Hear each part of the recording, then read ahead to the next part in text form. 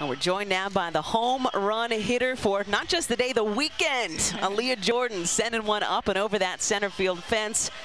That had to feel good, Aaliyah. We've been waiting for one all weekend. How'd it feel coming off your bat? It felt good. I mean, as you can tell, I've been struggling this past series, so it felt good to just finally hit one out the park. What felt good? I mean, there's a difference between what we see, because it looks like you're swinging a good stick. I mean, you've been right on it, but what was the difference now and how you feel like you're getting back to your normal self? Honestly, oh God.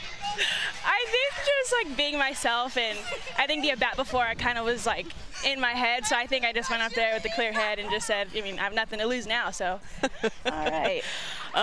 So your teammates, Aaliyah, I mean, you guys rarely have fun. You're one of the most serious teams in this Pac-12 conference. What is the most fun thing for you about playing with this epically serious squad?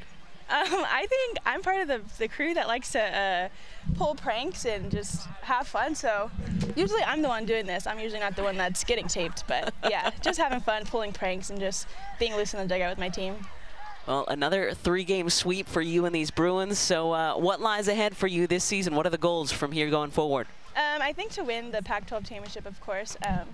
It's been a while since we've done that, so I think just to get another one for UCLA, and then obviously to win the national championship in the future. Well, looking forward to seeing how this journey continues, and looking forward to seeing how you get out of this, Aaliyah. So we'll end the interview now. Good luck. We hope to see you out of this and playing softball again soon. Thank you.